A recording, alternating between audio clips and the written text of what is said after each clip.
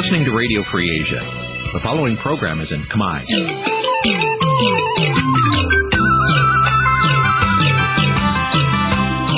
នេះជាកម្មវិធីផ្សាយវិទ្យុអាស៊ីសេរី នេះជាកម្មវិធីផ្សាយរបស់វិទ្យុអាស៊ីសេរីជាភាសាខ្មែរវិទ្យុអាស៊ីសេរីសូមស្វាគមន៍លោកអ្នកនាងទាំងអស់ពីរដ្ឋធានី Washington នៃសហរដ្ឋអាមេរិកពីរដ្ឋធានី Washington ខ្ញុំបាទសេកបណ្ឌិតសូមជម្រាបសួរអស់លោកអ្នកកញ្ញាអ្នកស្ដាប់ទាំងអស់ជាទីមេត្រីខ្ញុំបាទតាំងសារ៉ាដាក៏សូមជម្រាបសួរលោកអ្នកនាងកញ្ញាអ្នកស្ដាប់វិទ្យុអាស៊ីសេរីទាំងអស់ជាទីមេត្រីយើងខ្ញុំសូមជូនការផ្សាយសម្រាប់ព្រឹកថ្ងៃពុធ3រោចខែស្រាប់ឆ្នាំចសម្រិតទេស័កពុទ្ធសករាជ2562ត្រូវនៅថ្ងៃទី29ខែសីហាគ្រិស្តសករាជ2018ជាដំបូងនេះសូមអញ្ជើញលោកអ្នកនាងស្ដាប់ព័ត៌មានប្រចាំថ្ងៃ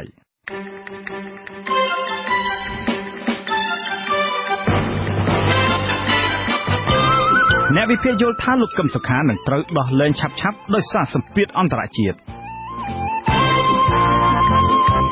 អ្នកកាសែតអូស្ត្រាលីរំពឹងថាលោកនឹងអាចត្រូវបានដោះលែងដោយអ្នកទស្សនយោបាយផ្សេងៗទៀតដែរ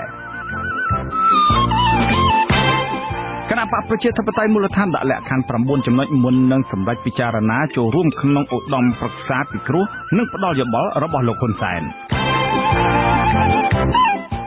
សាច់ញាតិរបស់ក្រុមអ្នកស្វែងរកសិទ្ធិច្រកកោនជាជនជាតិចារាយប្រមាណ150នាក់កំពុងស្វែងរកគ្នាក្រោយអាជ្ញាធរថៃព័ទ្ធចាប់ពួកគាត់រួមនឹងព័ត៌មានមួយចំនួនទៀត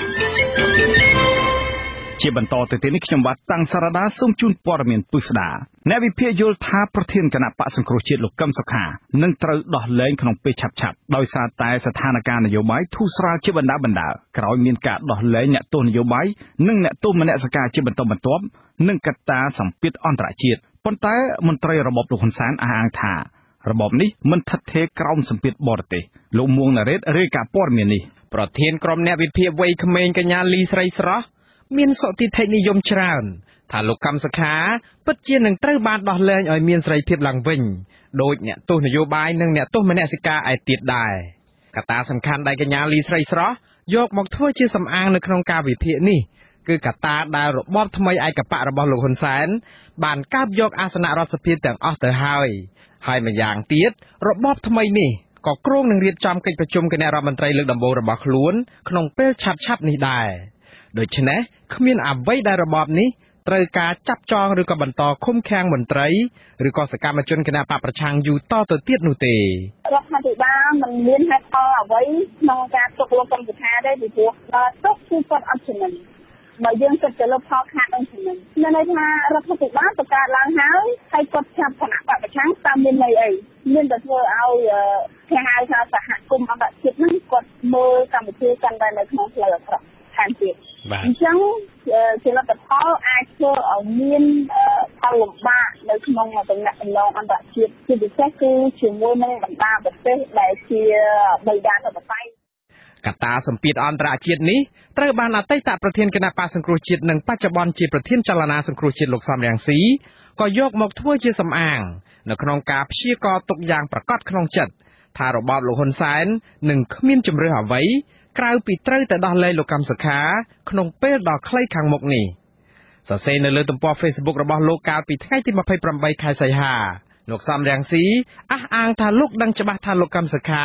ក៏នឹងត្រូវលោកហ៊ុនសែនបង្ខំចិត្តដោះលែងនៅក្នុងពេលឆាប់ខាងមុខនេះផងដែរក្រោមសម្ពាធអន្តរជាតិដែលបានដាក់កាលបរិច្ឆេទឲ្យលោកហ៊ុនសែនដោះលែងអ្នកទស្សនយោបាយទាំងអស់ជាបន្ទាន់និងដោយឥតលក្ខខណ្ឌលោកសំរងស៊ីថែមទាំងបញ្ជាក់ទៀតថាការដោះលែងអ្នកទស្សនយោបាយទាំងអស់ជាបន្ទាន់និងដោយឥតលក្ខខណ្ឌនេះគឺគ្រាន់តែជាលក្ខខណ្ឌទី1ទេដែលលោកហ៊ុនសែនត្រូវតែបំពេញក្រោមសម្ពាធអន្តរជាតិនេះលោកថាលក្ខខណ្ឌដែលលោកហ៊ុនសែនត្រូវបំពេញជាបន្តបន្ទាប់ថែមទៀតនៅមានច្រើនទៀតរួមមានទាំងការយល់ព្រមឲ្យគណៈបកសង្គ្រោះជាតិដំណើរការឡើងវិញអនុញ្ញាតឲ្យថ្នាក់ដឹកនាំគណៈបកសង្គ្រោះជាតិ118រូបមានសិទ្ធិធ្វើសកម្មភាពនយោបាយពេញលេញដូចមុនទម្លាក់ចោលការចាប់ប្រកាន់ទាំងអស់មកលើថ្នាក់ដឹកនាំនិងសកម្មជនគណៈបកសង្គ្រោះជាតិទាំងអស់ព្រមទាំងមន្ត្រីសង្គមស៊ីវិលនិងអ្នកសារព័ត៌មានទាំងអស់រួចហើយប្រគល់ឬសងតំណែងសមាជិកក្រុមប្រឹក្សាឃុំសង្កាត់ឲ្យទៅសកម្មជនគណៈបកសង្គ្រោះជាតិជាង 5000 នាក់ដែលបានជាប់ឆ្នោតនៅក្នុងការបោះឆ្នោតឃុំសង្កាត់កាលពីខែមិថុនាឆ្នាំ2017និងចុងក្រោយរៀបចំឲ្យមានការបោះឆ្នោតប្រសិទ្ធភាពនិងរដ្ឋសភាឡើងវិញ មន្ត្រីនាំពាក្យទីស្តីការគណៈរដ្ឋមន្ត្រីនៃរបបលោកហ៊ុនសែនគឺលោកផៃស៊ីផានមិនយល់ស្របតាមការយល់ឃើញរបស់អ្នកវិភាគនិងការលើកឡើងរបស់លោកសំរងស៊ីនោះទេលោកផៃស៊ីផានអះអាងថារាល់ការសម្រេចដោះលែងអ្នកជាប់ឃុំគឺផ្អែកទៅតាមនីតិវិធីច្បាប់ដែលផ្ដល់អំណាចដល់លោកហ៊ុនសែននៅក្នុងការស្នើសុំឲ្យមានការលើកលែងទោសម្យ៉ាងទៀតលោកបញ្ជាក់ថាក្រោយការវាយតម្លៃរួចរកឃើញថាអ្នកជាប់ឃុំទាំងនោះនឹងគ្មានបង្កអសន្តិភាពសាធារណៈឬក៏អស្ថិរភាពសង្គមនោះឡើយក្រោយពេលដោះលែងទើបបានជាមានការដោះលែងដូច្នេះនោះលោកផៃស៊ីផានបន្ថែមទៀតថាការដោះលែងកន្លងមកនេះគឺដោយសារតែលោកហ៊ុនសែនជាមនុស្សមានចិត្តបុណ្យចំណុចពុនកងសិលធម៌ដែលផ្ដល់ដល់នាយករដ្ឋមន្ត្រីដែលមានអំណាចក្នុងការស្នើសុំនេះឯងមិនមានខិតនៅក្នុងឥទ្ធិពលណាហើយមិនមែននៅក្នុងលក្ខខណ្ឌរបស់អេតនបិទតាមអង្គដែលរដ្ឋចៅសំគឺមានសិទ្ធិអំណាចត្រឹមតែជាតារានៅតាមតែបណ្ដាញសារព័ត៌មានប៉ុណ្ណោះអស់សម័យជំនាញនយោបាយហើយលោកមិនហ៊ានជេរមកស្រុកខ្មែរទាំងសោះលោកផៃស៊ីផានបន្ថែមថាការចង់បានរបស់លោកសំរងស៊ី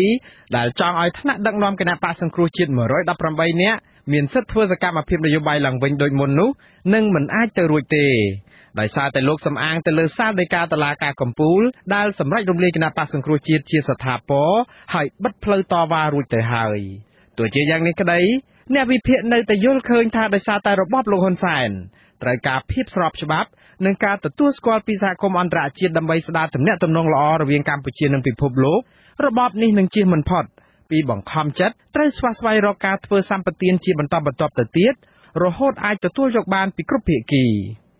ខ្ញុំបាទមួងណារ៉េតអាស៊ីសេរីរដ្ឋធានី Washington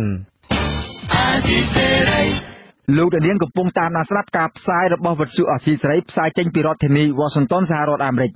តំណាងរាជជាប់ឆ្នោតគណៈបកសង្គ្រោះជាតិលោកអ៊ុំសំអានដែលទើបចេញពីពន្ធនាគារអំពាវនាវឲ្យរួបរวมគ្នាឡើងវិញដើម្បីប្រទេសជាតិតាមមូលហេតុអ្វីខ្លះដែលនាំឲ្យលោកអំពាវនាវយ៉ាងដូចនេះ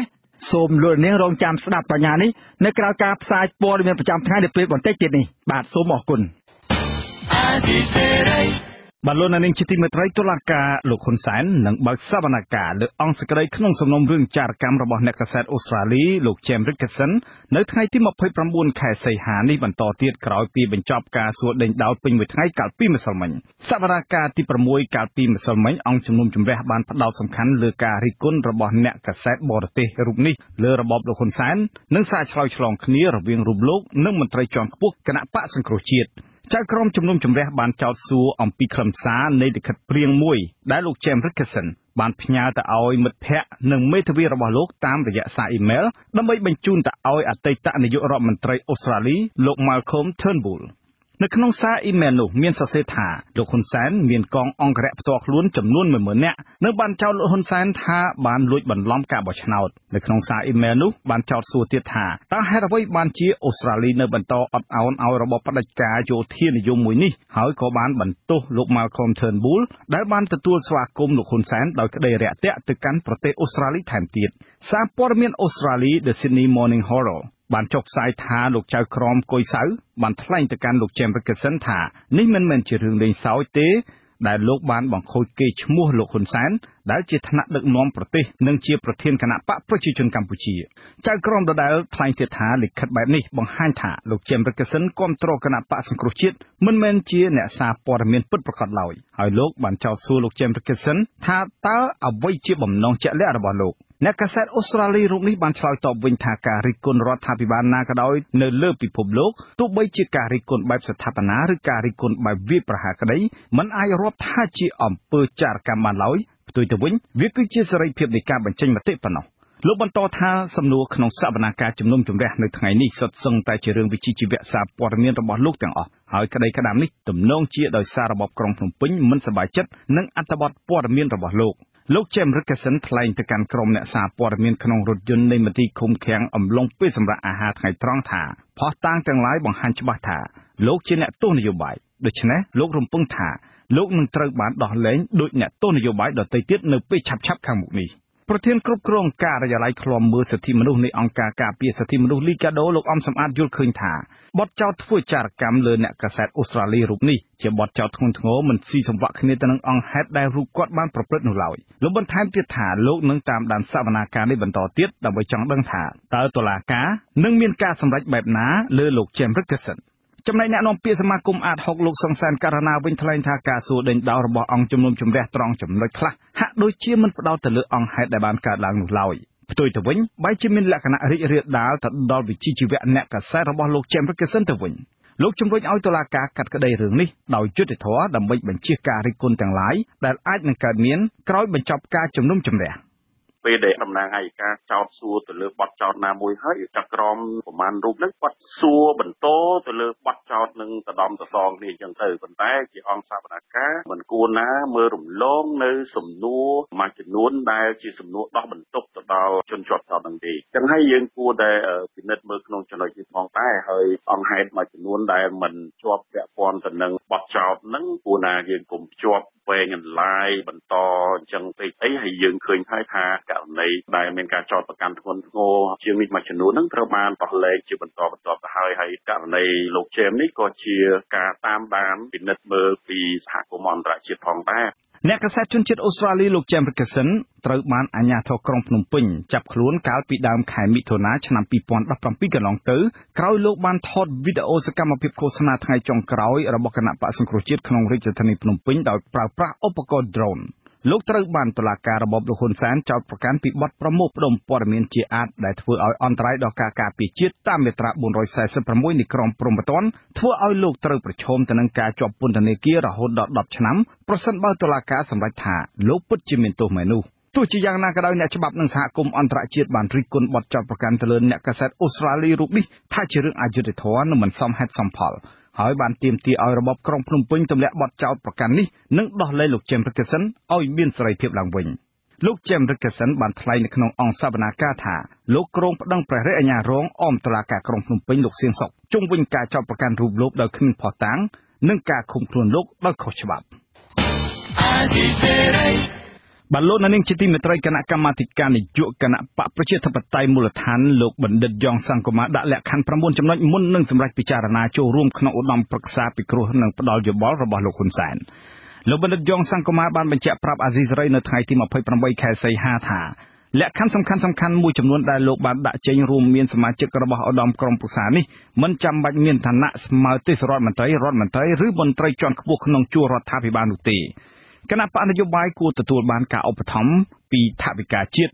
ដែលបរិមាណថវិកានេះគឺអាស្រ័យទៅលើចំនួនសន្លឹកឆ្នោត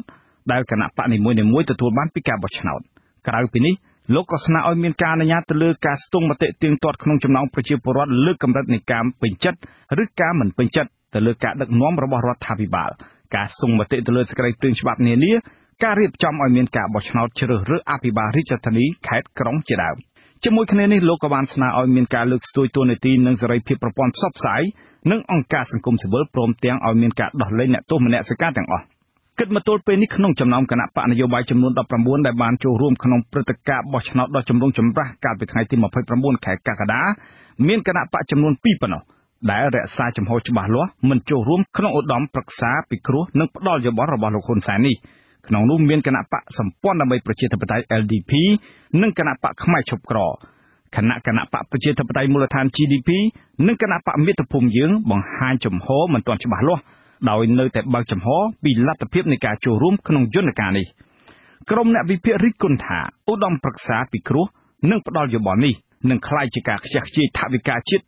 ដើម្បីបង្កើតឡើងដើម្បីគ្រាន់តែជារូបភាពល្អមើលតែប៉ុណ្ណោះដោយសារតែលោកហ៊ុនសែនត្រូវការភាពស្របច្បាប់និងមិនចង់ឲ្យមើលឃើញពីសភាឯកបៈរបស់លោកនោះបាទលោកនាងជាទីមេត្រីពីប្រទេសថៃឯណោះវិញក្រុមអ្នកស្វែងរកសិទ្ធិជ្រកកោនជនជាតិចារាយប្រមាណ150នាក់ត្រូវបានអាជ្ញាធរថៃពាត់ចាប់ពីកន្លែងស្នាក់នៅមួយកន្លែងក្នុងតំបន់បាងយ៉ៃខេត្តនន្ទបុរីជាប់ទីក្រុងបាងកកកាលពីព្រឹកព្រលឹមថ្ងៃទី28ខែសីហាម្សិលមិញអ្នកដែលអាជ្ញាធរថៃចាប់ខ្លួនបានទាំង150នាក់នោះជាជនជាតិដើមភាគតិចចារាយពីប្រទេសវៀតណាមនិងខ្លះទៀតជាជនជាតិចារាយខ្មែរពីខេត្តរតនគិរីនិងមានក្មេងចាស់ប្រុសស្រីបានរត់គេចខ្លួន ពីមាតុភូមិរបស់ខ្លួនដែលអះអាងថាបានរងនឹងការធ្វើទុកបុកម្នេញដោយក្រុមហ៊ុនសម្បទានដីសេដ្ឋកិច្ចក្នុងការតវ៉ារឿងបាត់បង់ដីធ្លីនិងការជំនុំប្រណិប័តសាសនាគ្រឹះហើយកំពុងស្វែងរកសិទ្ធិជ្រកកោនពីអង្គការសហប្រជាជាតិទទួលបន្ទុកជនភៀសខ្លួន UNHCR នៅប្រទេសថៃសាច់ញាតិអ្នកស្វែងរកសិទ្ធិជ្រកកោនមួយរូបដែលមិនចង់ចេញឈ្មោះឲ្យដឹងថាគាត់មានសាច់ញាតិចំនួន13នាក់ត្រូវបានចាប់ឃាត់ខ្លួនដែរហើយពេលនេះពួកគេត្រូវបានដាក់ឃុំនៅកន្លែងមួយដែលមិនស្គាល់ឈ្មោះទីតាំងប្រពន្ធដដែលឲ្យដឹងទៀតថាក្នុងចំណោមអ្នកទាំងនោះមានអ្នកខ្លះបានចុះឈ្មោះជាជនដែលត្រូវបានយកចិត្តទុកដាក់ពីអង្គការសហប្រជាជាតិទទួលបន្ទុកជនភៀសខ្លួនរីឯអ្នកខ្លះទៀតនៅមិនទាន់បានចុះឈ្មោះនៅឡើយទេអ្នកនាំពាក្យក្រសួងការបរទេសកម្ពុជាលោកកេតផាន់បានប្រាប់អាស៊ីសេរីកាលពីយប់ថ្ងៃអង្គារទី28ខែសីហាថាលោកនៅមិនទាន់ទទួលបានព័ត៌មាននេះនៅឡើយទេហើយលោកនឹងពិនិត្យមើលរឿងនេះ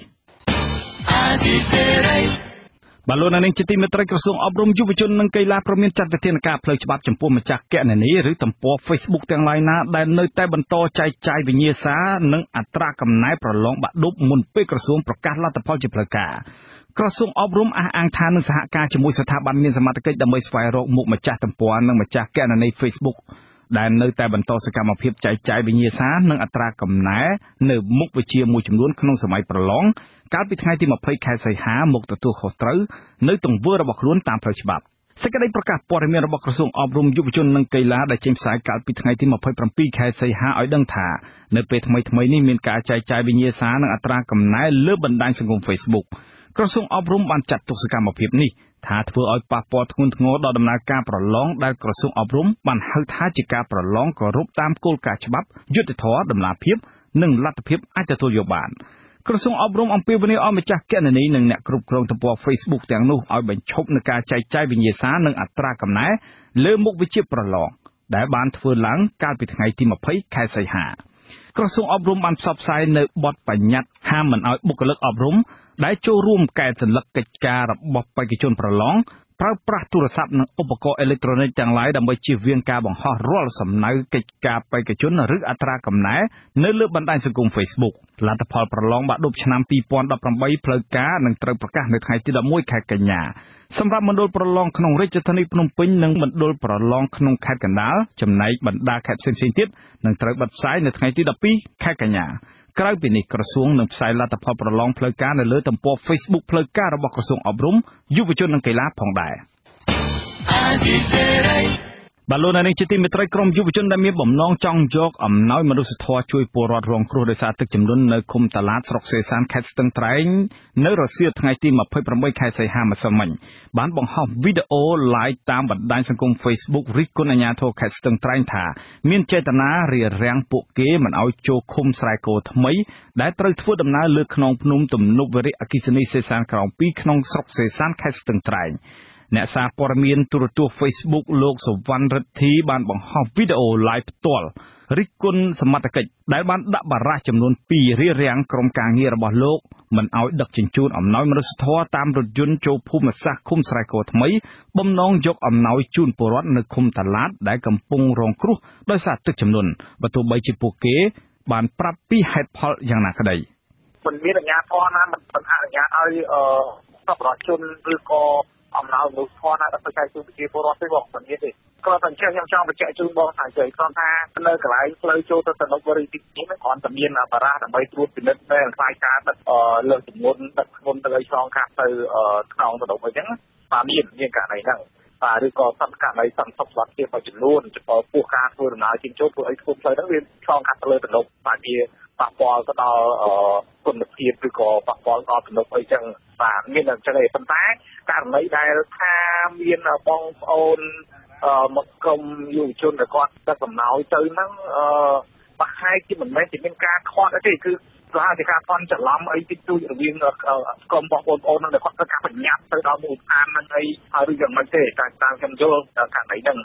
បាទរហូតមកទល់ពេលនេះពលរដ្ឋរស់នៅឃុំតាឡាតស្រុកសេសានខេត្តស្ទឹងត្រែងកំពុងរងគ្រោះដោយសារទឹកជំនន់ទន្លេសេសានឆ្នាំនេះបានហក់ឡើងខ្លាំងធ្វើឲ្យអ្នកភូមិជាង1000គ្រួសាររស់នៅឃុំនេះជួបគ្រោះមហន្តរាយធ្ងន់ធ្ងរចំនួន3លើកមកហើយចាប់តាំងពីចុងខែកក្កដាមកហើយក៏មានពលរដ្ឋជាង100គ្រួសារជម្លៀសមកកាន់ទីទួលខ្ពស់ស្នាក់អាស្រ័យកំពុងប្រឈមទៅនឹងវិបត្តិខ្វះខាតស្បៀងអាហារបញ្ហាសុខភាពនិងទឹកស្អាត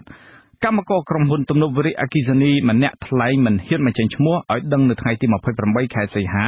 ថាមូលហេតុសំខាន់ដែលក្រុមហ៊ុននិងអាជ្ញាធររារាំងមិនឲ្យចូលឃុំស្រែគរដោយសារពួកគេខ្លាចក្រុមយុវជននិងអ្នកកាសែតប្រទះឃើញភាពមិនប្រក្រតី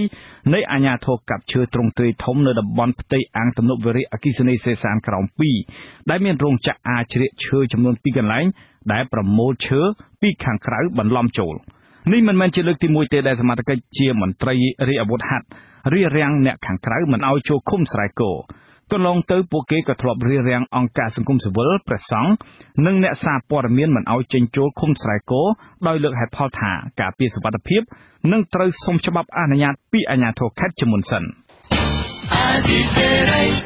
បាឡូននៅនឹងជាទីមេត្រីពលរដ្ឋមានចំនួនដីធ្លីនៅស្រុកឈូកជិត200គ្រួសារដែលមានចំនួនដីធ្លីជាមួយនឹងឈ្មួញដីជាអតីតទីប្រឹក្សាប្រធានរដ្ឋសភាលោកហេងសំរិនបាននាំគ្នាបញ្ឈប់ការតវ៉ានៅមុខសាលាឃុំក្រោយពេលអាជ្ញាធរឃុំនិងអភិបាលស្រុកឈូកបានសន្យាថា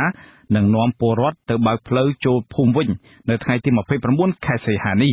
សង្គមស៊ីវិលដែលឃ្លាំមើលបញ្ហាសិទ្ធិមនុស្សយល់ថាការបិទផ្លូវចេញចូលភូមិព្រៃពាយនោះជាទង្វើខុសច្បាប់ដែលអាជ្ញាធរមូលដ្ឋាននិងនគរបាលយុតិធធគួរចាត់វិធានការដើម្បីបញ្ជៀសផលប៉ះពាល់ដល់អ្នកភូមិលោកមានរិទ្ធរាយការណ៍ព័ត៌មាននេះអ្នកភូមិព្រៃពាយឃុំតាពាំងភ្លៀងស្រុកឈូកខេត្តកំពតម្នាក់និងជាអតីតយុទ្ធជនពិការជើងដែលទទួលបានដីសម្បត្តិសង្គមគិច្ចនៅភូមិព្រៃពាយលោកហេងសឿនឲ្យដឹងថាអ្នកភូមិបាននាំគ្នារំសាយការតវ៉ានៅមុខសាលាឃុំតាពាំងភ្លៀងហើយត្រឡប់ទៅផ្ទះរៀងៗខ្លួនវិញហើយនៅថ្ងៃទី28ខែសីហាដោយសារមេឃុំនិងអភិបាលស្រុកឈូកប្រាប់អ្នកភូមិថាអភិបាលខេត្តកំពតលោកជាវតៃបានដឹងពីព័ត៌មានឈ្មួញដីយកគ្រឿងចាក់ជីកដីកាត់ផ្លូវអ្នកភូមិនិងបិទផ្លូវខ្លះទៀតមិនឲ្យអ្នកភូមិព្រៃពាយអាចធ្វើដំណើរចេញចូលបានកាលពីថ្ងៃទី27ខែសីហាលោកហេងសឿនឲ្យដឹងថាមេឃុំនិងអភិបាលស្រុកបានសន្យាថានឹងនាំអ្នកភូមិចុះទៅអន្តរាគមន៍បើកផ្លូវឲ្យចូលភូមិព្រៃពាយវិញនៅវេលាម៉ោង1រសៀលថ្ងៃទី29សីហាបាទរំសាយដល់វិញហើយតែស្អែកហ្នឹងម៉ោង1ហ្នឹងចាប់ផ្ដើមចូលទៅដល់កន្លែងទីតាំងបាត់ផ្លូវបាត់ហើយជាជនគាត់នឹងចូលទៅជាមួយនឹងឃុំអីហ្នឹងដើម្បីឲ្យគេបើកផ្លូវបើកអីវិញហ្នឹងយ៉ាងថ្ងៃស្អែកហ្នឹងហើយទីតាំងបាត់នៅចំណុចដីសម្បត្តិសង្គមកិច្ចនៅក្នុងភូមិព្រៃពាយឃុំតាពាំងភ្លៀងស្រុកឈូកខេត្តកំពតកាលពីថ្ងៃទី27សីហាពលរដ្ឋចំនួន189គ្រួសារក្នុងចំណោម199គ្រួសារដែលរស់នៅក្នុងតំបន់ដីសម្បត្តិសង្គមគិច្ចស្រុកឈូកបានមករងចាំលោកមេឃុំតាពាំងភ្លៀងនិងអភិបាលស្រុកឈូកដើម្បីសុំអន្តរាគមន៍លើករណីបពពួករបស់ឈ្មួញដីចំការអាមេរិករបស់អ្នកស្រីហៀងគុន្ធីនិងលោកអាំផាលីនជាអតីតទីប្រឹក្សារបស់លោកហេងសំរិនដែលបានបិទផ្លូវនិងកាយផ្ដាច់ផ្លូវសំខាន់3ចំណុចបណ្ដាលឲ្យពលរដ្ឋមិនអាចដឹកជញ្ជូនផលដំណាំនិងចូលទៅចម្ការរបស់ពួកគាត់បានទំនាស់ដីធ្លីរវាងពលរដ្ឋភូមិព្រៃពាយជាមួយអតីតទីប្រឹក្សាលោកហេងសំរិនគឺប្តីប្រពន្ធឈ្មោះអាំផាលីននិងហៀងគុន្ធីជាទំនាស់ដ៏រ៉ាំរ៉ៃដែលបានអូសបន្លាយពេលអស់រយៈពេលជាច្រើនឆ្នាំមកហើយទោះជាបដូរអភិបាលខេត្តកំពតជាច្រើនអ្នកក៏ទំនាស់នេះនៅមិនទាន់បានបញ្ចប់ទៀតពលរដ្ឋរស់នៅភូមិព្រៃពាយអះអាងថាជាញឹកញាប់ក្រុមលោកអាំផាលីនតែងតែប្រើប្រាស់អំពើហិង្សាដុតបំផ្លាញផ្ទះសម្បែងនិងកាប់បំផ្លាញផលដំណាំរបស់អ្នកភូមិដោយគ្មានញញើតដៃលោកហេងសឿនធ្លាប់អះអាងដែរថាកាលពីប្រមាណឆ្នាំមុនក្រុមកងកម្លាំងរបស់អ្នកស្រីហៀងគុន្ធីបានចាប់ចងលោកវាយឲ្យសន្លប់ជាច្រើនដងនៅក្នុងផ្ទះលោកនៅក្នុងភូមិព្រៃពាយកាលនោះអ្នកភូមិឲ្យដឹងថាប្តីប្រពន្ធពីរនាក់នេះបានប្រើងារជាទីប្រឹក្សារបស់លោកហេងសំរិនដើរសម្លុតវាយធ្វើបាបអ្នកភូមិបង្ខំឲ្យចាកចេញពីលំនៅឋានរបស់ពួកគេដើម្បីយកដីទៅជួលឲ្យក្រុមហ៊ុនជប៉ុនដាំដំណាំម្រេចលោកហេងសឿនរៀបរាប់ថាកាលពីឆ្នាំ2011ពលរដ្ឋចំនួន199គ្រួសារបានទទួលដីសម្បត្តិសង្គមគិច្ចហើយអាជ្ញាធរបានរៀបចំធ្វើផ្លូវចេញចូលភូមិព្រៃពាយជាធម្មតាក៏ប៉ុន្តែនៅឆ្នាំ2016បពុរបស់ឈ្មួញដីលោកអាំផាលីននិងអ្នកស្រីហៀងគុន្ធីបានយកគ្រឿងចាក់ផ្ដាច់ផ្លូវអ្នកភូមិមិនឲ្យចេញចូលភូមិបានយុទ្ធជនពិការជើងម្នាក់នេះបន្តថាអ្នកភូមិបាននាំគ្នាកាប់ឆ្ការព្រៃដើម្បីធ្វើជាផ្លូវចេញចូលពីភូមិក៏ប៉ុន្តែប្រហែលថ្ងៃមុននេះឈ្មួញដីបានយកគ្រឿងចាក់ទៅកាយផ្លូវទាំងនោះនិងបានធ្វើទ្វារដែកលើផ្លូវហើយចាក់សោឈប់ឲ្យអ្នកភូមិធ្វើដំណើរឆ្លងកាត់ទៀតអ្នកភូមិព្រៃពាយម្នាក់ទៀតគឺលោកសឹមដិនប្រាប់ថាបច្ចុប្បន្នពួកគេមិនមានផ្លូវចេញចូលភូមិទេកុំថាឡើយផ្លូវសម្រាប់ជិះម៉ូតូសូម្បីតែផ្លូវដើរចូលភូមិព្រៃពាយក៏គ្មានដែរ មកទៅបាត់ជាប់កាលពីដើមគេទុកគ្រាន់នៅមានម៉ូតូនៅដែរបានដល់ទៅមកឆ្នាំហ្នឹងបាត់កាយស្ដាយហ្មងអាស៊ីសេរីមិនអាចរកប្រភពសុំការឆ្លើយតបពីប្តីប្រពន្ធឈ្មួញដីលោកអាំផាលីននិងអ្នកស្រីហៀងគន្ធីបាននៅឡើយទេនៅថ្ងៃទី28ខែសីហានេះក៏ប៉ុន្តែលោកអាំផាលីនធ្លាប់ប្រាប់អាស៊ីសេរីកាលពីថ្ងៃទី16ខែឧសភាឆ្នាំ2017កន្លងទៅថាលោកមិនដែលបានគំរាមកំហែងឬរំលោភយកដីពលរដ្ឋនោះទេគឺមេខ្លោងនៃក្រមជនអាណាធិបតេយ្យទៅវិញទេដែលបានមូលបង្កាច់កិត្តិយសរបស់លោកមន្ត្រីកម្មវិធីពង្រឹងសិទ្ធិអំណាចសហគមន៍មូលដ្ឋាននៃសមាគមសិទ្ធិមនុស្សអាត6លោកប៉ែនវណ្ណាយល់ថាអាជ្ញាធរមូលដ្ឋាននិងមន្ត្រីនគរបាលយុត្តិធម៌មិនគួរបណ្តែតបណ្តោយឲ្យបកពួករបស់ឈ្មួញដីបិទផ្លូវសាធារណៈរបស់រដ្ឋចេញចូលភូមិតាំងពីដើមដំបូងមកម្ល៉េះយ៉ាងណាក៏ដោយលោកប៉ែនវណ្ណាសង្កេតឃើញថាអភិបាលខេត្តកំពតថ្មីហាក់បានធ្វើកំណែទម្រង់លើករណីនេះមានប្រសិទ្ធភាពជាងមុនខ្លះដូច្នេះពលរដ្ឋគួរតែប្រើប្រាស់សិទ្ធិដាក់ញត្តិទៅសាលាខេត្តកំពតឬអាចបន្ថែមការដាក់ពាក្យបណ្ដឹងបរិហាទៅស្ថាប័នអัยការអមសាលាដំបងខេត្តកំពតបន្ថែមទៀតហើយយើងឃើញថាកន្លងមកហ្នឹងគឺដោយសារញាតិពលលោកពាក់ព័ន្ធទៅនឹងផលប្រយោជន៍ជាដើមធ្វើឲ្យគាត់ទៅភ្លេចចោលនៅសេចក្តីសុខទុក្ខរបស់ប្រជាពលរដ្ឋវាជាបទល្មើសទៀតចឹងប្រជាពលរដ្ឋហ្នឹងមានសិទ្ធិបណ្ដឹង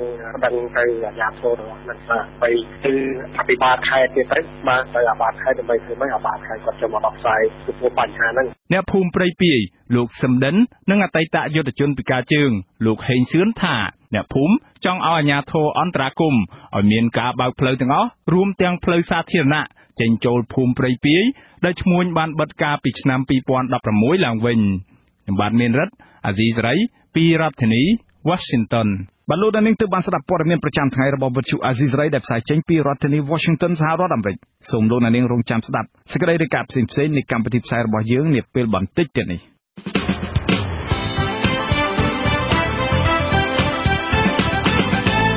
បាទលោកនាងកញ្ញាប្រិយមិត្តអ្នកស្ដាប់ជាទីមេត្រីនៅក្នុងការផ្សាយជាបន្តទៅទៀតនេះយើងខ្ញុំមានបទសម្ភាសន៍និងសេចក្តីរាយការណ៍ពិស្ដារមួយចំនួនផ្ដោតអំពីតំណាងរាស្ត្រជាប់ឆ្នោតគណៈបកសង្គ្រោះជាតិលោកអ៊ុំសំអានដែលទើបចេញពីពន្ធនាគារអំពាវនាវឲ្យខ្មែររួបរวมគ្នាឡើងវិញដើម្បីប្រទេសជាតិពលរដ្ឋក្រែងននៀលមិនទទួលសំណងពីក្រុមហ៊ុនទំនប់វារីអគ្គិសនីសេសានក្រោម2នៅខេត្តស្ទឹងត្រែងដោយសារសូមឲ្យអាជ្ញាធរសាងសង់ផ្លូវនិងមណ្ឌលសុខភាពជាអាទិភាពដែនជម្រកសត្វព្រៃជាង10នៅក្នុងនោះរួមមានតំបន់ឧទ្យានជាតិវីរៈជ័យនិងព្រៃអភិរក្សគ្រប់តំបន់នៅក្នុងខេត្តភាគឦសានសុទ្ធសឹងទទួលរងការកាប់បំផ្លាញយ៉ាងខ្លាំងក្លាហើយនៅចុងកម្មវិធីលោកដានៀងនឹងបានស្ដាប់ព័ត៌មានបញ្ចប់សូមអញ្ជើញអស់លោកនាងស្ដាប់ការផ្សាយរបស់យើងខ្ញុំដែលមានជាបន្តទៅទៀតដូចតទៅ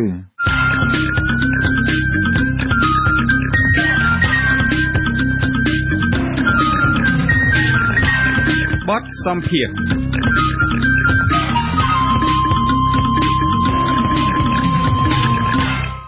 តំណាងរាស្ត្រជាប់ឆ្នោតរបស់គណៈបកសង្គ្រោះជាតិលោកអ៊ុំសំអានសកម្មនៅក្នុងរឿងកិច្ចការព្រំដែននិងរិះគន់អំពីការបោះបង្គោលព្រំដែនកម្ពុជាវៀតណាម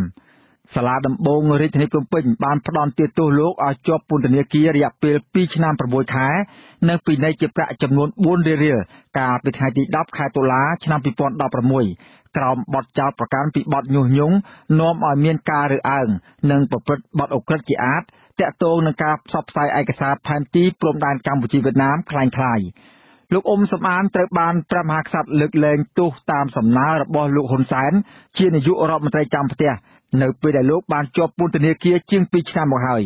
បាទសូមអញ្ជើញអស់លោកនាងស្ដាប់បទសម្ភាសន៍របស់លោកជុនច័ន្ទបុត្រជាមួយលោកអ៊ុំសំអានជុំវិញគម្រោងការរបស់លោកទៅថ្ងៃអនាគតដូចតទៅ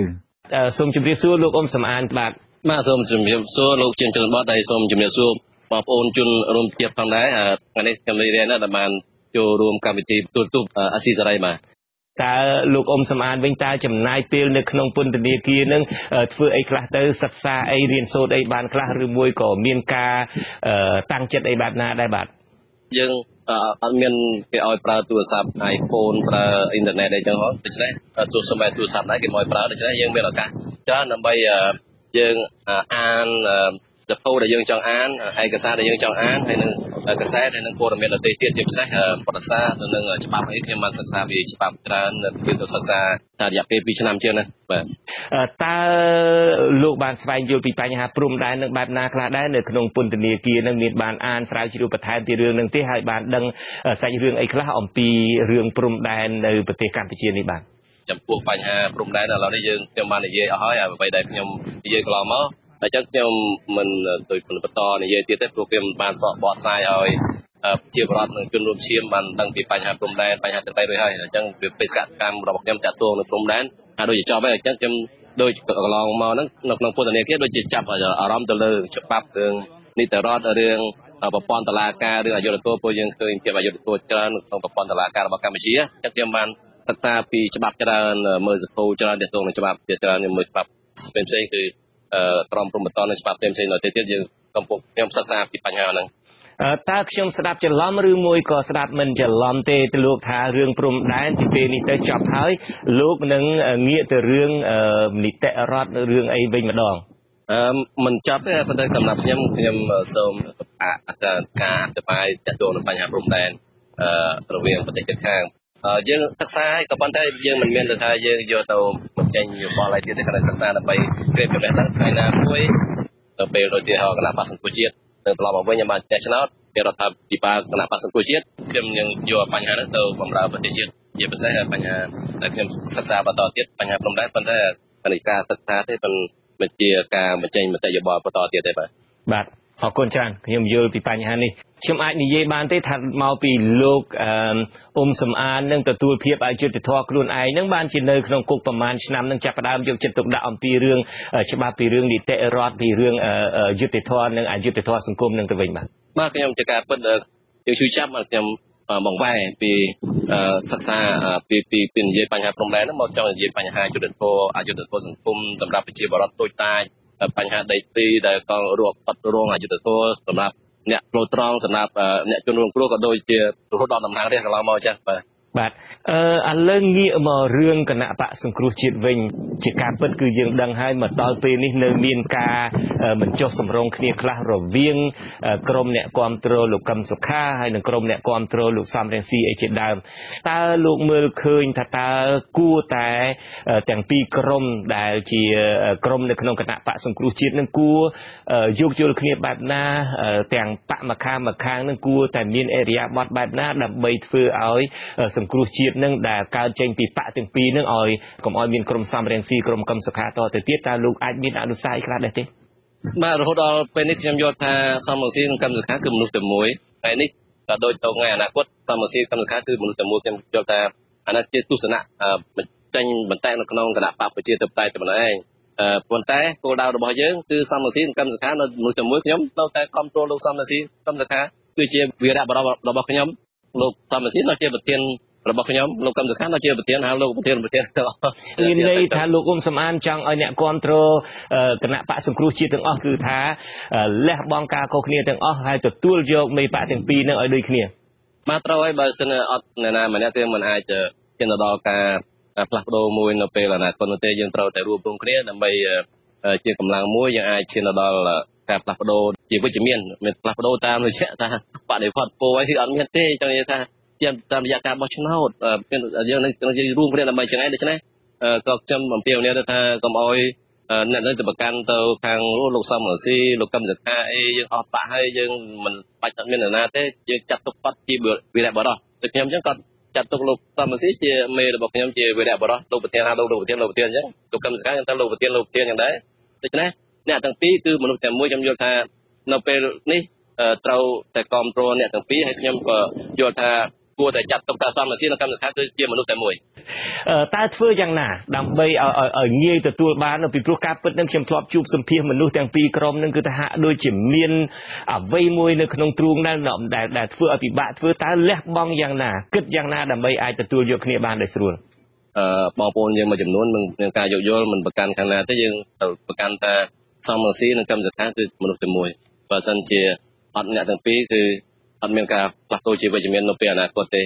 កាលណាយើងប្រកាន់អញ្ចឹងគឺថាយើងបែកចែកយើងមិនអាចគិតដល់គោលដៅរបស់យើងទេសូមមួយគិតជាតិទៅធំ គិតតែរឿងតខ្លួនជាធំមិនគិតជាតិជាធំអាហ្នឹងយើងមិនអាចចូលផលប្រយោជន៍ជាតិមកនំកល់យើងមិនអាចស្នេហាជាតិស្រឡាញ់ជាតិខ្លួនឯងបានទេគេទៅគិតជាតិជាធំបាទបាទអរគុណលោកអ៊ុំសំអានដែលបានផ្ដល់ឱកាសឲ្យខ្ញុំបានសម្ភាសសម្រាប់កម្មវិធីទូរទស្សន៍អាស៊ីសេរីនេះឱកាសនេះសូមជម្រាបលាតែត្រឹមនេះបាទ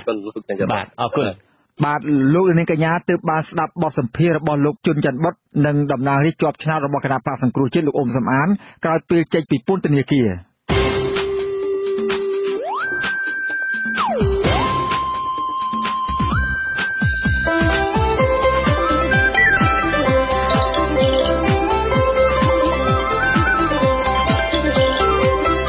សេចក្តីរាយការណ៍ពិស្ដា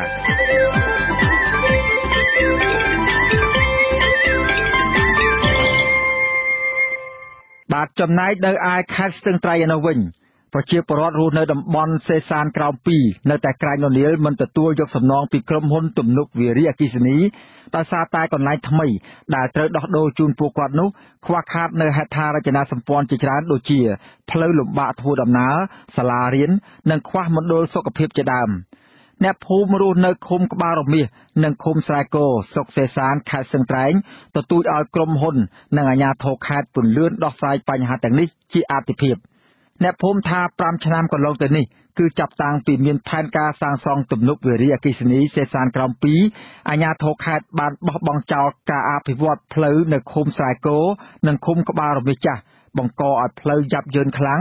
ហើយក៏មានស្ត្រីមានផ្ទៃពោះម្នាក់បានរលូតកូនស្លាប់នៅគ្រាដែលបញ្ជូនទៅមន្ទីរពេទ្យមិនទាន់ដោយសារផ្លូវលំបាកធ្វើដំណើរ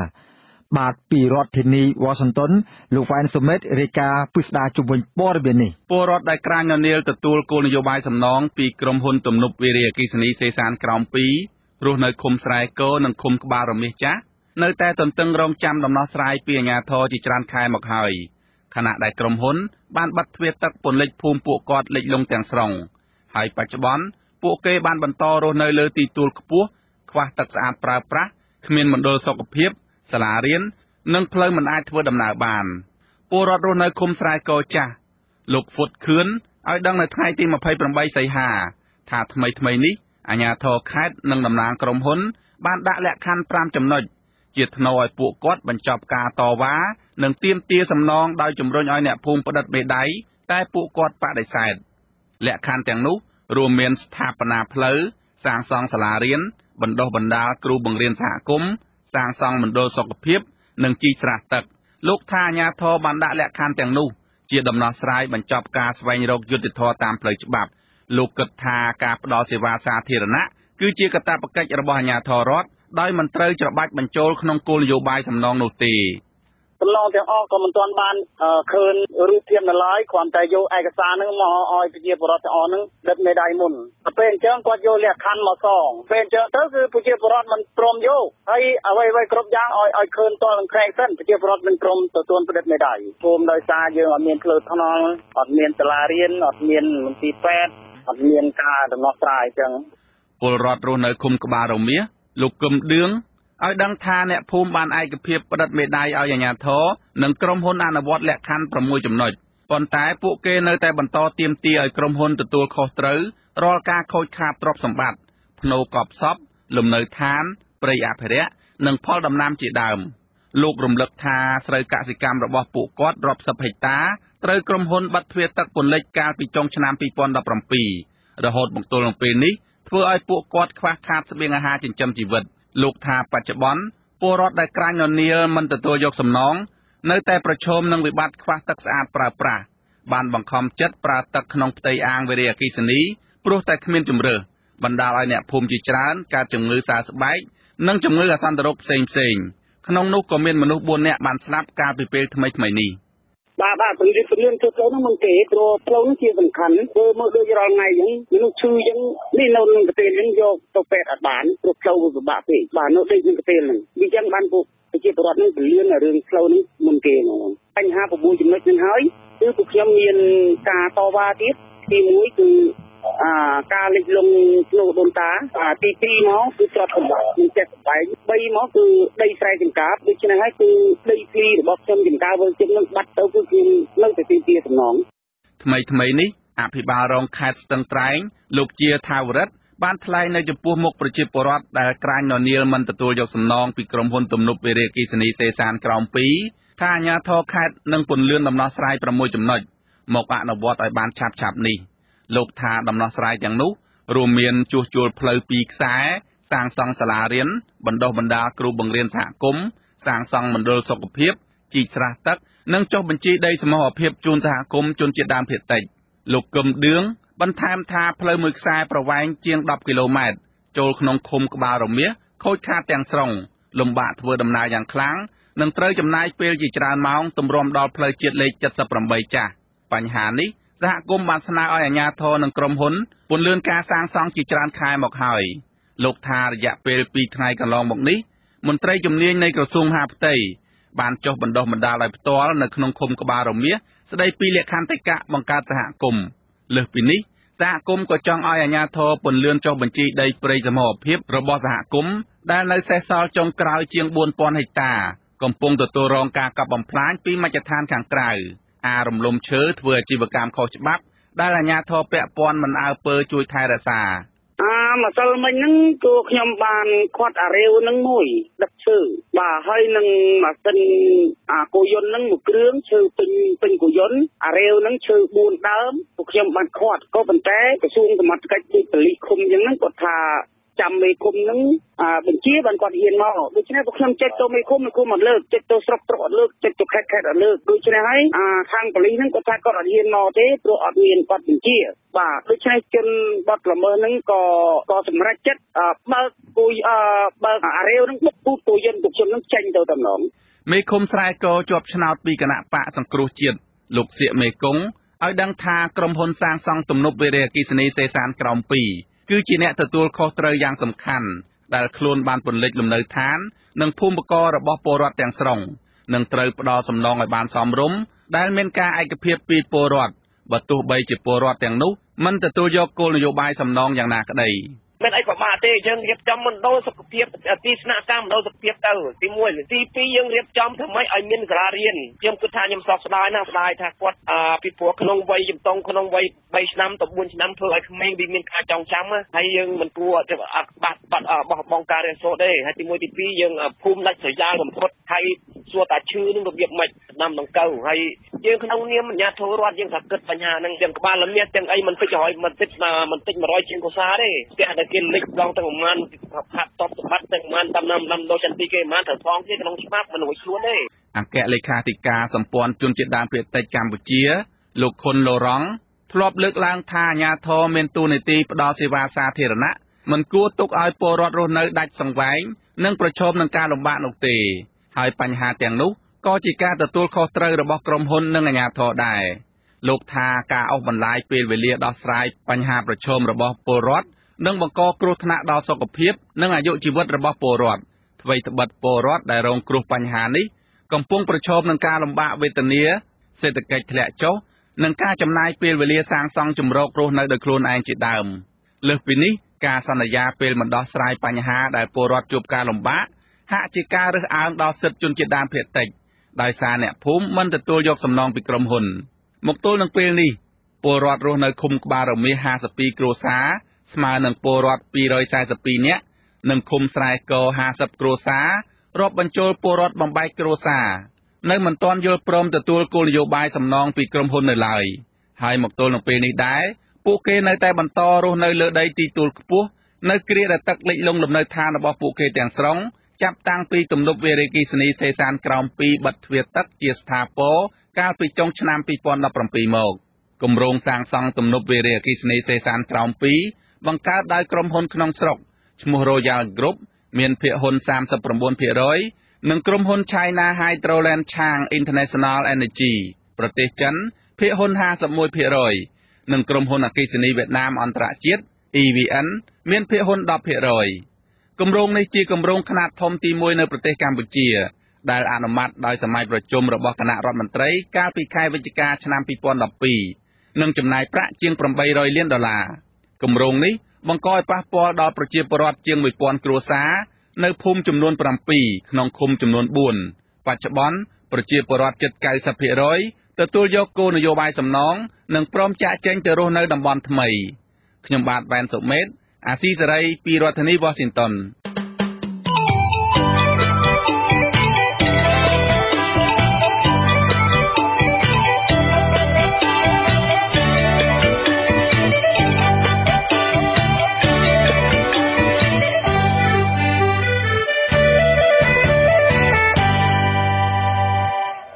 បាទដែនជំរកសត្វព្រៃជើង10កន្លែងនៅខេត្តភាគឦសានរួមទាំងតំបន់ឧទ្យានជាតិវីរៈជ័យក្នុងខេត្តរតនគិរីនិងខេត្តស្ទឹងត្រែងសុទ្ធសឹងទទួលរងការកាប់ឈើធ្វើអាជីវកម្មខ្លាំងក្លាក្នុងនោះមានព្រៃការពារខ្លះត្រូវបាត់បង់ឈើមានតម្លៃទាំងស្រុងអ្នកខ្លាំមើលបរិស្ថានថាក្រុមអង្គការច្រើនរូបបានប្រើគ្រប់មធ្យោបាយប្រមូលឈើខុសច្បាប់ធំធ្វើអាជីវកម្មទ្រង់ទ្រាយធំក្នុងព្រៃអភិរក្សដែលការពារដោយព្រះរាជក្រឹត្យនិងអនុក្រឹត្យបាទពីរដ្ឋធានី Washington អ្នកស្រីសុជីវីរាយការណ៍ពិស្ដារជុំវិញព័ត៌មាននេះអ្នកខ្លាំមើលបរិស្ថានរកឃើញថាប្រភពចម្បងដែលនាំឲ្យកើតមានបទល្មើសព្រៃឈើក្នុងព្រៃអភិរក្សគឺការផ្ដោតដីសម្បត្តិសេដ្ឋកិច្ចឲ្យក្រុមហ៊ុនឯកជនក្នុងព្រៃស្រោងសម្បូរដោយធនធានធម្មជាតិមានតម្លៃនិងជាកន្លែងអាស្រ័យផលលក្ខណៈប្រពៃណីរបស់ជនជាតិដើមភាគតិចពួកគេរកឃើញថាក្រុមហ៊ុនដែលទទួលបានដីសម្បត្តិសេដ្ឋកិច្ចទាំងនោះមិនអភិវឌ្ឍអ្វីក្រៅតែពីធ្វើអាជីវកម្មឈើខុសច្បាប់ដើម្បីយកទៅលក់នៅក្រៅប្រទេសទីប្រឹក្សាបណ្ដាញសហគមន៍ជនជាតិដើមភាគតិចខេត្តមណ្ឌលគិរីលោកក្រាងតុលាសង្កេតឃើញថាបើទោះបីជាដែនជម្រកសត្វព្រៃចំនួន5នៅក្នុងខេត្តនេះបានចុះបញ្ជីជាព្រៃអភិរក្សក្តីតែបទល្មើសព្រៃឈើនៅតែកើតមានជាច្រើនជាពិសេសគឺតាមរយៈការផ្ដោតដីសម្បត្តិសេដ្ឋកិច្ចលោកអង្កេតឃើញដែរថាដែនជម្រកសត្វព្រៃភ្នំណាំលាដែនជម្រកសត្វព្រៃភ្នំព្រិចដែនជម្រកសត្វព្រៃកែវសីមាដែលធ្លាប់សម្បូរដោយព្រៃស្រោងនិងជាទីជម្រករបស់សត្វព្រៃកម្រដូចជាខ្ទីងនិងសត្វដំរីព្រៃជាដើមកំពុងទទួលរងការកាប់យកឥតឈប់ឈរហើយឈើទាំងអស់នោះភាគច្រើនត្រូវដឹកជញ្ជូនទៅលក់នៅប្រទេសវៀតណាមអស់ឈើមុននិយាយគឺដែនចម្រុកភ្នំដំលាហ្នឹងអស់មុនគេបន្ទាប់មកគឺស្រែពកគឺឥឡូវចាប់ផ្ដើមនៅភ្នំព្រិចនេះចាប់ផ្ដើមគឺកំពុងខ្លាំងតែម្ដងបាទនៅក្នុងការអនុប្រយោគហ្នឹងមានក្រុមហ៊ុនតូចហើយមានឯកជនមួយចំនួនគាត់បន្លំខ្លួនណាមិនដឹងថាអាជ្ញាប័ណ្ណគាត់សុំពីណាមួយបានក្រុមអាជ្ញាប័ណ្ណកាន់នោះថាអនុប្រយោគទៅម្នាក់កាន់អាជ្ញាប័ណ្ណនឹង2នាក់កាន់អាជ្ញាប័ណ្ណ3នាក់កាន់អាជ្ញាប័ណ្ណនៅពេលដែលយើងតបស្កាត់គេយកអាជ្ញាប័ណ្ណនឹងជាសម្អាងបាទឯកជនចិនយួនហើយបើនៅខាងកោះញែហ្នឹងជាច្រើនក្រុមហ៊ុនចិនច្រើនជាងគេលោកក្រាងតុលារំលឹកថាកន្លងទៅក្រុមហ៊ុនសម្បត្តិសេដ្ឋកិច្ច Mega First ធ្លាប់មានចំនួនដីធ្លីជាមួយសហគមន៍ជនជាតិដើមភាគតិចភ្នងដោយសារតែក្រុមហ៊ុននេះឈូសឆាយដីប៉ះពាល់តំបន់កប់សពដីព្រៃអភិរក្សនិងតំបន់ប្រភពទឹកអូរធម្មជាតិរបស់សហគមន៍ដែលស្ថិតនៅក្នុងដែនជម្រកសត្វព្រៃភ្នំណាំលាក្នុងខេត្តមណ្ឌលគិរីមានដែនជម្រកសត្វព្រៃចំនួន5រួមមានដែនជម្រកសត្វព្រៃកែវសីមាដែនជម្រកសត្វព្រៃភ្នំព្រិចដែនជម្រកសត្វព្រៃស្រែពកដែនជម្រកសត្វព្រៃភ្នំណាំលានិងដែនជម្រកសត្វព្រៃលំផាត់ព្រៃឈើមានតម្លៃនៅក្នុងដែនជម្រកសត្វព្រៃទាំងនោះត្រូវបានកាប់បំផ្លាញបើទោះបីជារបបក្រុងភ្នំពេញបានបញ្ជូនមន្ត្រីឧទ្យានុរក្សរបស់ក្រសួងបរិស្ថានឲ្យទៅប្រចាំការផ្ទាល់នៅតំបន់នោះក្តីសកម្មជនបរិស្ថានលើកឡើងថាមកដល់ពេលនេះដែនជម្រកសត្វព្រៃស្រែពកត្រូវបានក្រុមអង្គការកាប់ប្រមូលយកឈើធំមានតម្លៃអស់ទាំងស្រុងរីឯដែនជម្រកសត្វព្រៃភ្នំណាំលាក៏ទទួលរងការកាប់បំផ្លាញឈើធំស្ទើរអស់គ្មានសល់ហើយបច្ចុប្បន្ននៅសល់តែឈើដែលមិនទាន់គ្រប់អាយុនិងគ្មានតម្លៃអាចប្រើប្រាស់បានដែនជម្រកសត្វព្រៃភ្នំណាំលាស្ថិតនៅក្នុងស្រុកពេជ្ររាដាខេត្តមណ្ឌលគិរី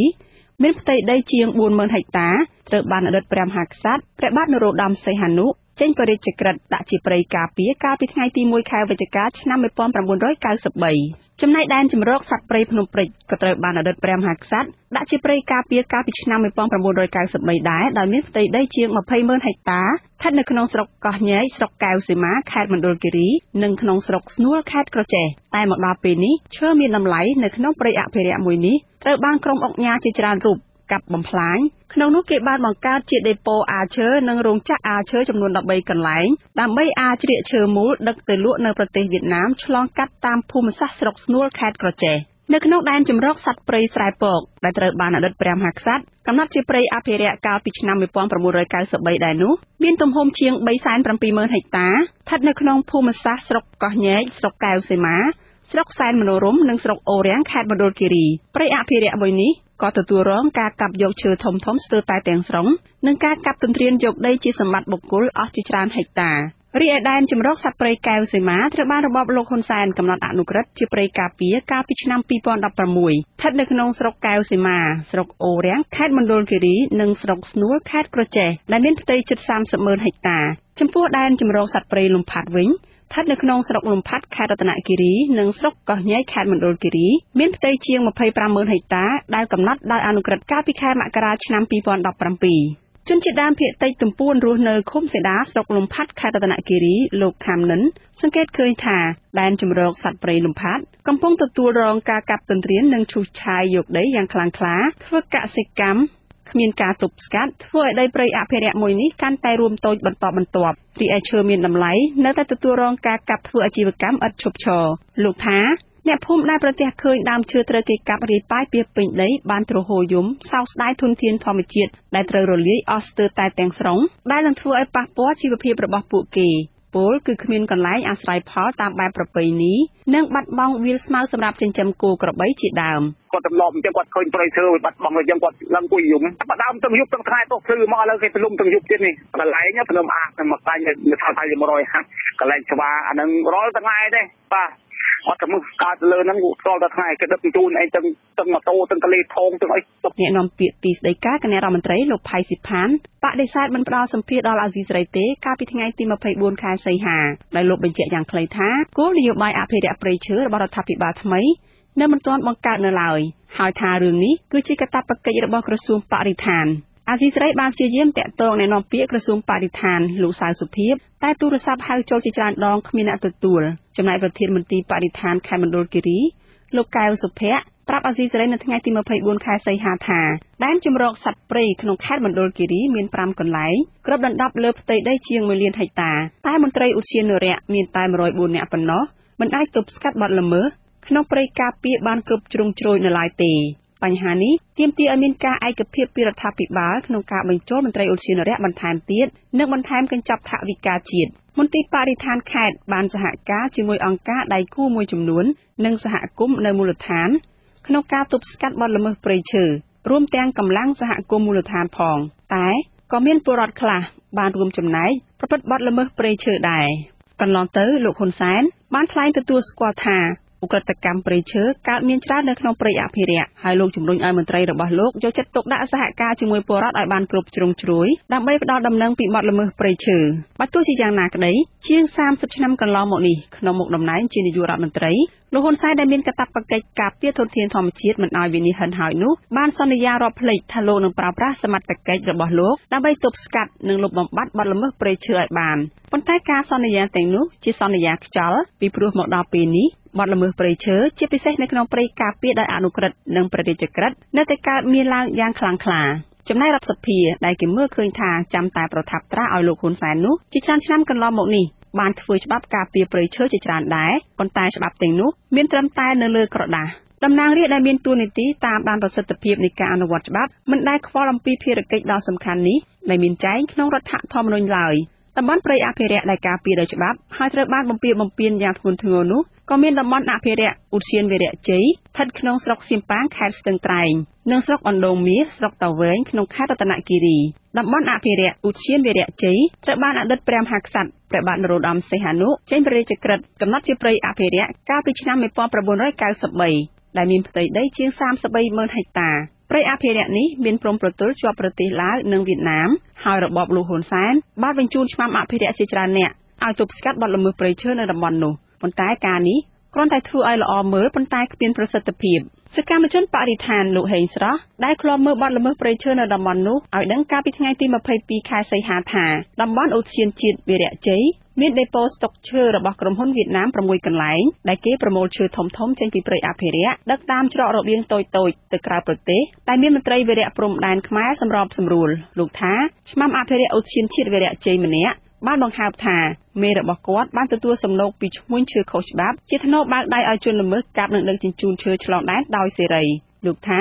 អាជ្ញាធរខ្មែរនិងក្រុមហ៊ុនបានឈូសឆាយផ្លូវខ្វាត់ខ្វែងចូលព្រៃអភិរក្សមួយនេះបំណងដឹកជញ្ជូនឈើខុសច្បាប់ក្នុងចន្លោះច្រកព្រំដែនបង្គោលលេខ1និងលេខ10ក្នុងស្រុកតាវែងខេត្តរតនគិរីនិងច្រកព្រំដែនមួយចំនួនទៀតស្ថិតនៅក្នុងស្រុកអណ្ដូងមាសលោកបន្ថែមថាច្រកព្រំដែនទាំងនោះសម្រាប់នាំឈើចេញទៅក្រៅប្រទេស ដោយមានសមត្ថកិច្ចការពារព្រំដែនយាមតឹងតែងមិនឲ្យមនុស្សប្លែកមុខចូលឡើយ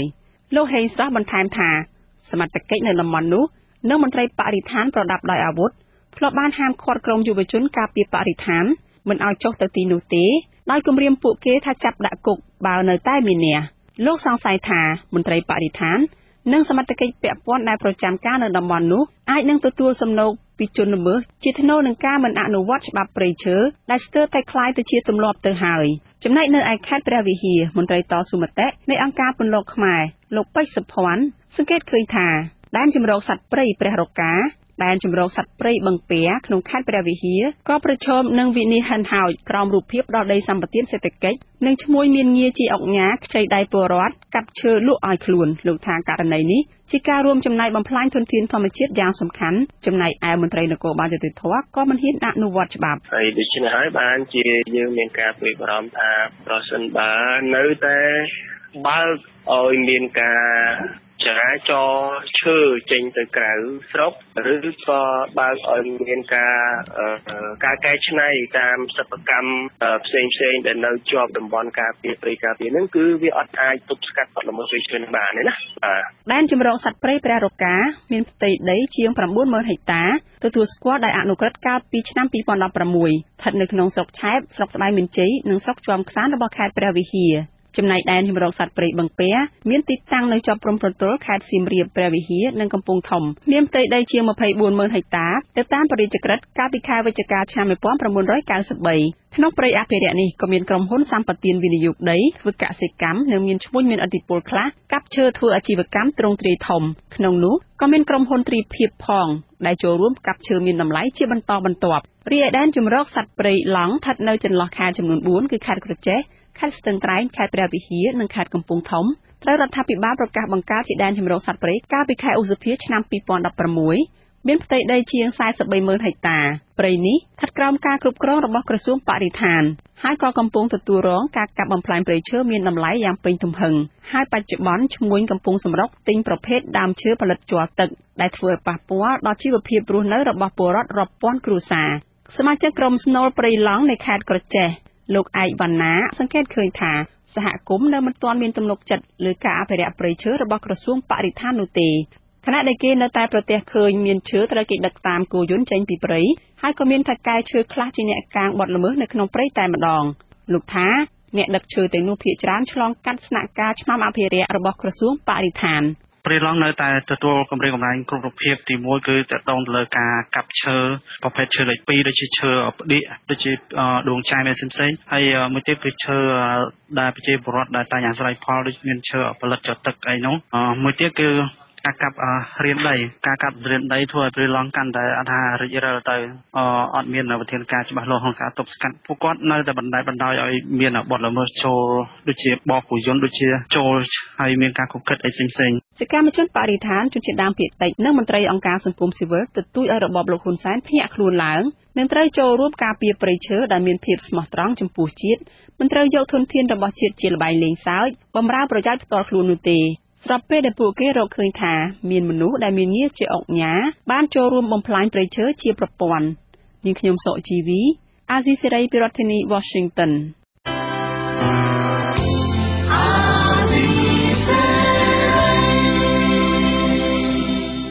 ជាបន្តទៅទៀតនេះខ្ញុំបាទតាំងសារ៉ាដាសូមជូនព័ត៌មានបញ្ចប់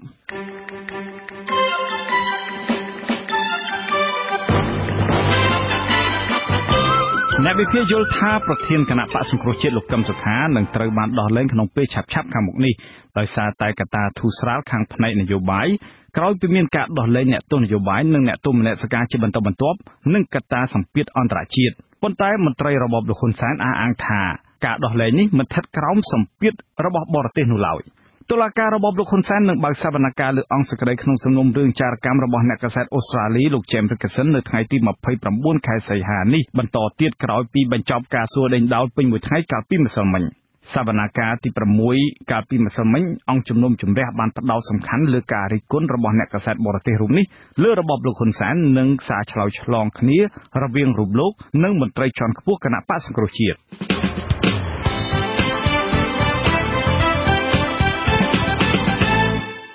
បាទលោកនាងកញ្ញាប្រិយមិត្តអ្នកស្ដាប់ជាទីមេត្រី